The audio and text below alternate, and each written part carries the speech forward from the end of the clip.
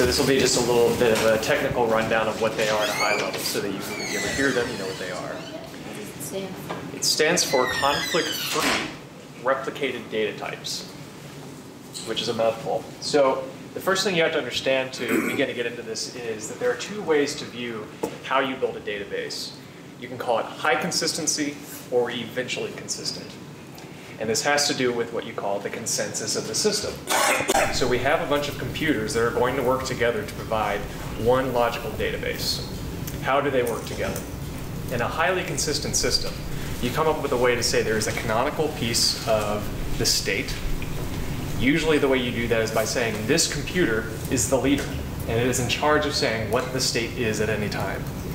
So when you have a lot of databases in a cluster working together, often what you will do is put one of them in the leader role and have everybody else following that leader. And they will take the transactions which occurred, they will record them, and then if that leader goes down, they will automatically recover, and they'll elect a new leader. Okay? Now that's the highly consistent way of doing things, and what it means is that you still have to have one computer that's sort of a bottleneck of the computation. Okay? So if you're in a situation where that's not going to work out for you, you need to consider an alternative model called eventually consistent. And this is the idea that a lot of different computers in the network can operate independently of one another.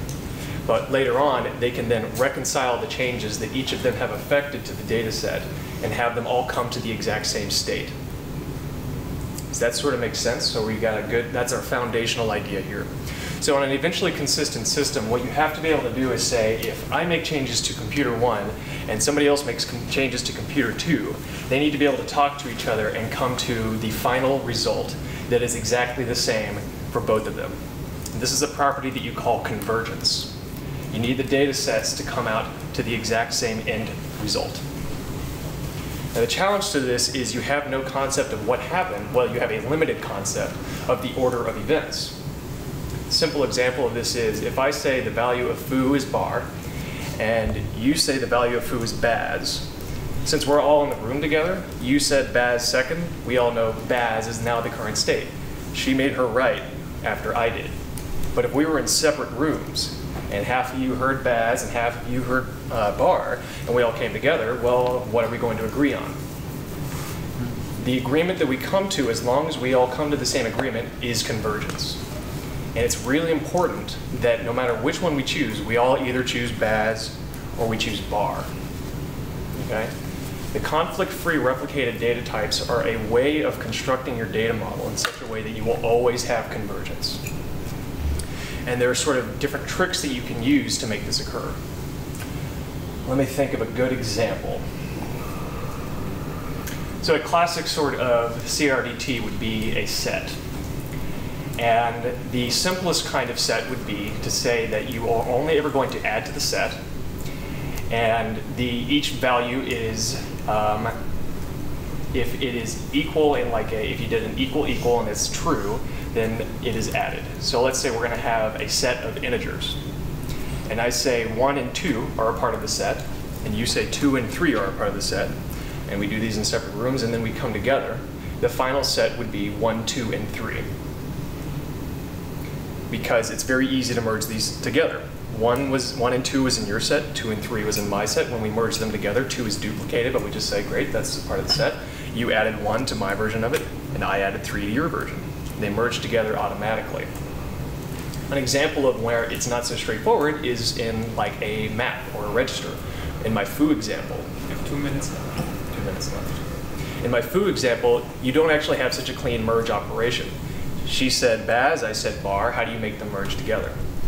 Now CouchDB deals with this all the time.